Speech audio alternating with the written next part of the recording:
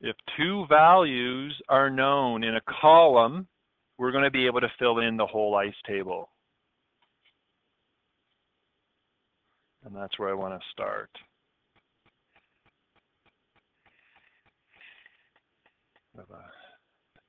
That same equilibrium system we did a case study on, and then a whole bunch of data. So I'm just going to write the chemical reaction again that's up there.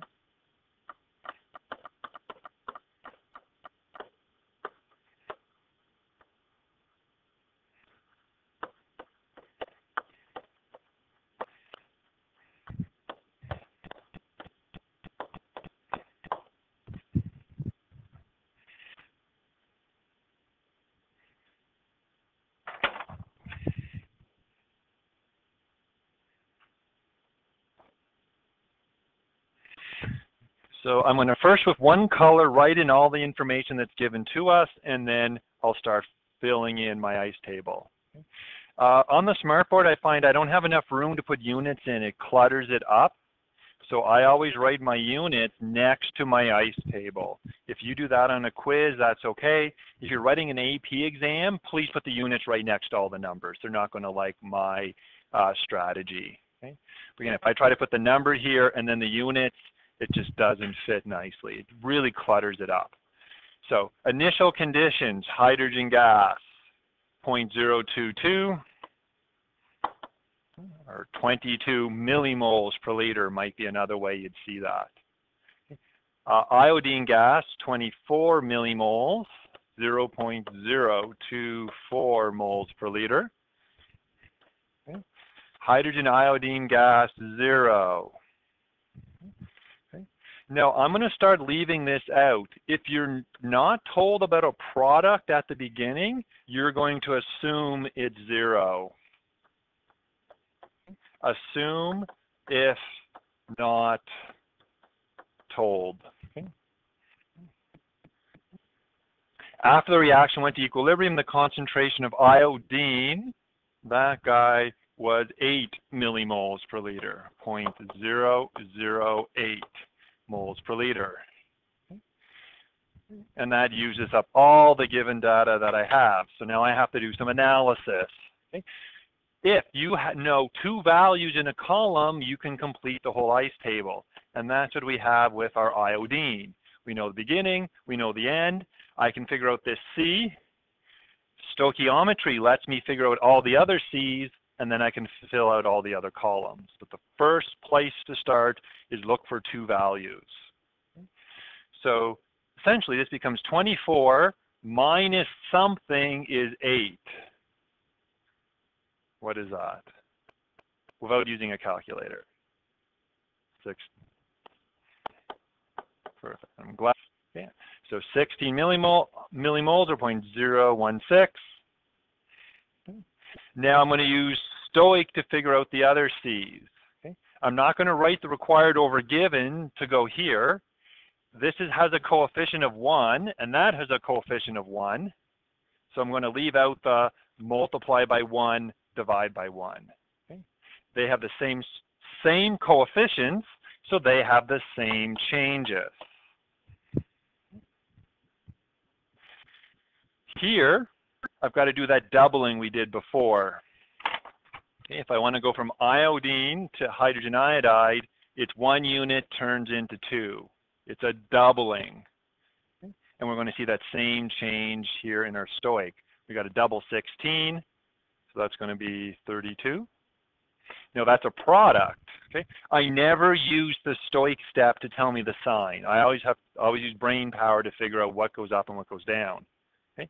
Most of the time reactants go down and products go up, but not all the time in this unit. You will get the occasional question where products go down and reactants go up, because reactions can go both ways. But when you start with no product, you can't use any up. That's impossible. 0.032, so you end up with 0.032. And I've figured, almost completed the whole ice table. I just need to go back and do that first column. Okay. So the first step is to do a column. The second step was to do all my C's, and then my third step is to complete the missing columns, the E values at the end. Same sequence as we attacked a lot of these problems last year. So 22 minus 16 is 6.006. Okay. I now know all my E concentrations. In Chem 20, we called the E's what you have at the end. Okay. In Chem 30, we say what you have at equilibrium. It's nice that it's E for and E for equilibrium. It works in both cases. Okay. These values we're about to learn how to make that equilibrium constant out of. Okay. Instead of percentage yields, we'll use an equilibrium constant.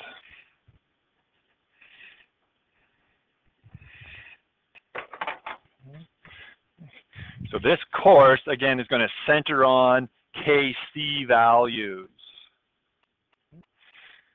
Now, if you flip open your data booklets, we're about to talk about K values, and you have a whole bunch in here. So I just want to let you know where they're at.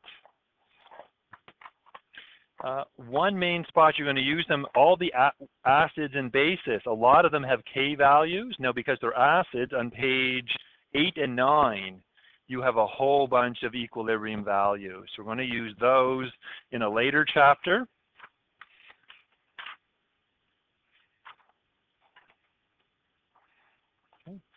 And you'll be given K values in questions, but that's the main data table. You maybe last year wondered what were those Ka values. You're finally going to learn what an equilibrium value is. Kc stands for any reaction. That's this little c is the generic subscript. Okay. All equilibrium for the same reaction will have this same value, okay, at a given temperature.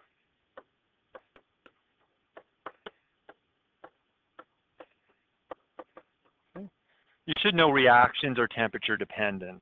Okay? That's why we cook food. You want your pasta to cook in water. If you don't heat it up, leave it for a couple weeks. It'll slowly soften. You heat it up to make it go faster. So for any reaction, okay?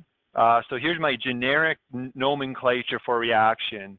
The little letters are stoichiometric coefficients and the big letters are chemicals. So A amount of A and B amount of B makes C amount of C and D amount of D. And this is the format for equilibrium law expressions. When I do examples, it will make more sense for you.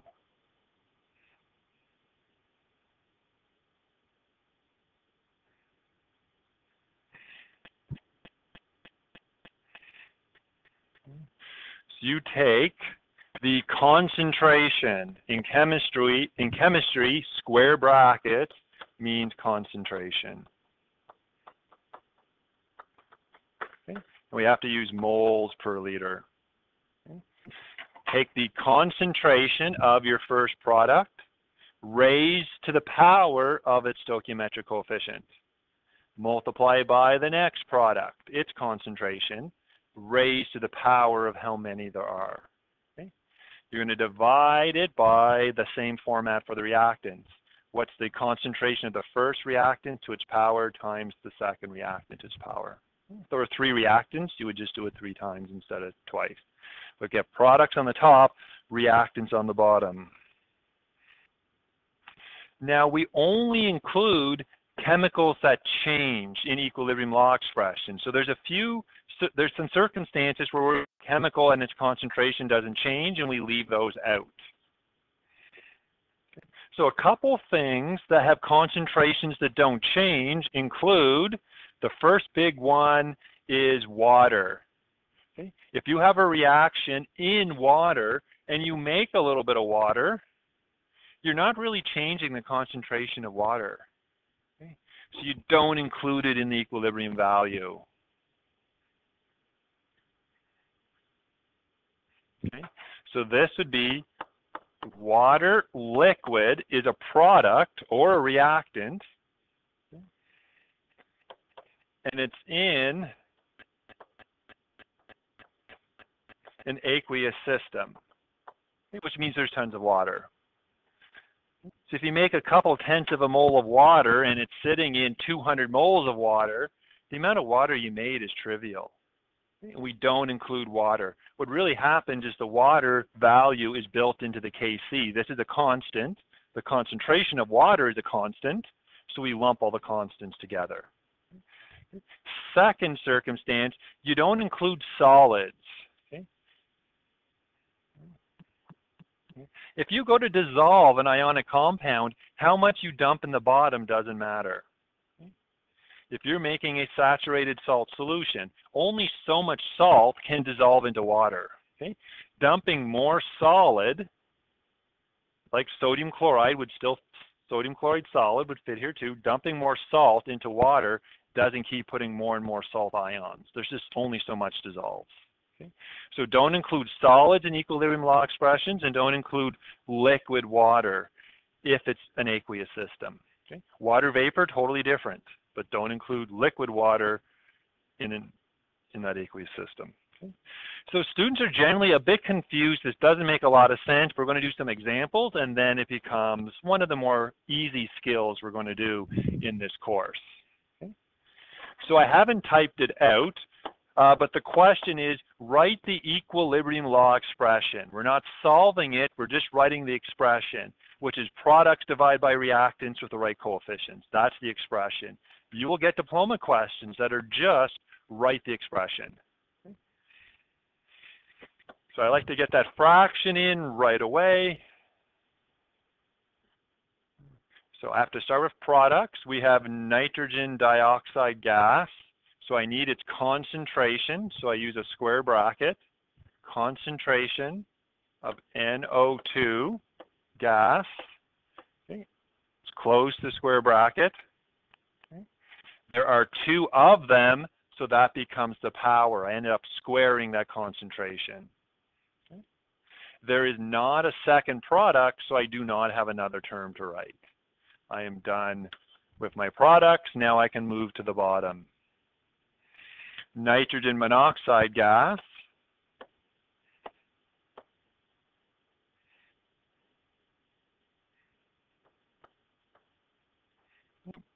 Close my bracket, concentration.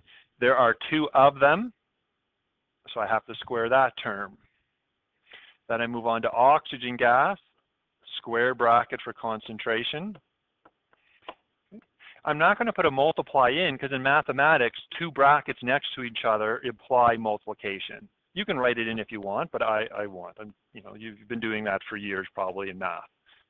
Next to each other brackets. There's only one of these, so this power is 1, and we don't write powers of 1 mathematically. So that is my equilibrium law expression. I have no water and no solids to contemplate removing. Okay. So hopefully, I think generally students see this and then like, okay, hopefully makes a bit more sense of what these expressions look like. When I put up the A's and the B's, I get lots of confusion. Okay.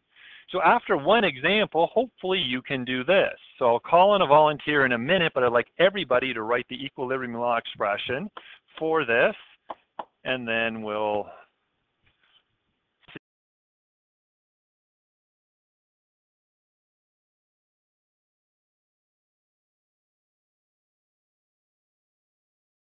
All the chemicals are included here, but we do have a solid, and we don't include solids, and the reason we do solids don't affect the equilibrium. Extra solid just sits on the bottom as a pile, and more solid doesn't drive the reaction more, okay, as we see with putting salt in water. So we need to leave this out. If you're wondering what it is, when you drop something, it's really a 1 that goes in its place. Now, you mathematically don't have to write the 1 here. I'm just putting in for emphasis. The big thing I don't want you to do is put a 0 in when you drop something. That is mathematically incorrect. Okay? So in dropping it, it's a 1. Okay? So this one had a bit of a quirk to it. Watch out for those solids. Don't include those in the equilibrium law expression. Okay? So that's a correct answer, or that is what most students will write. Okay? Last one before we're going to do a few math examples and actually solve for Kc values. Okay? I guess the last thing I should emphasize, these values you put in have to be at equilibrium. So they're not I values, they're those E values, okay? And that's why we need these values. I could solve for the K value here. I know all the E values, I could write the expression and plug the numbers in and solve for it, but it's not the I's. You'll get undefined and zeros if you plug in I's. It's the E values to tell us the equilibrium constant. Can you write the equilibrium law expression for this one? Got several pieces and lots of powers.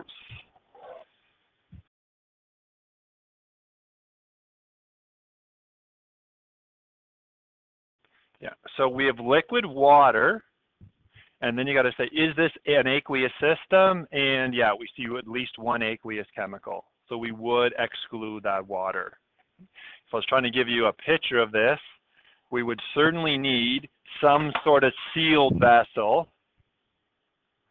So this is meant to be my poor diagram of like a screw-on cap. That's why I did the circles. I know my art skills. There's a reason I teach chemistry and not art. Okay. So we would have an aqueous bottom phase and then a gas phase on the top. So that's what this would look like. Okay. So this reaction is going to use up a little bit of this water, but it's going to be so trivial compared to this big pile of water that's sitting down there. So we're going to exclude that water. And it's not really totally excluded from the math. It's a constant, and it's in the Kc value. It's built in. Water, pure water, is 55.5 moles per liter, and it's just built in.